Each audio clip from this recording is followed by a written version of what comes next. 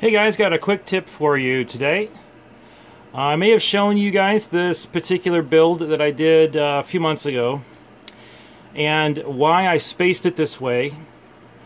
It was mainly because I was working exclusively with 12-inch patch cables and I had to be able to reach the farthest one, and so as things got closer together you wound up with this, this bunch of cables sticking out, and it wind up to the point where, let me see if I can show this.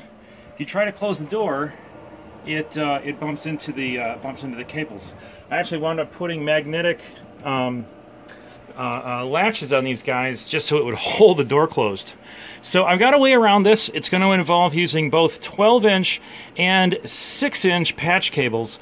And I've talked about this before, but let me show it to you in the real world. So give me a second, and I'm going to rearrange this guy. So here is the solution.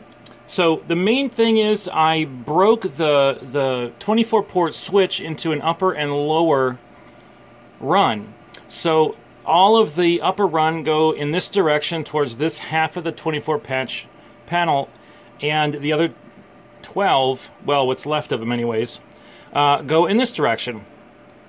And yeah, there's a couple of, exceptions here. This is a dead port, and I think the main feed for the router comes in here, and things like that. But the idea here is that all of the cables on one side all go in one distance away.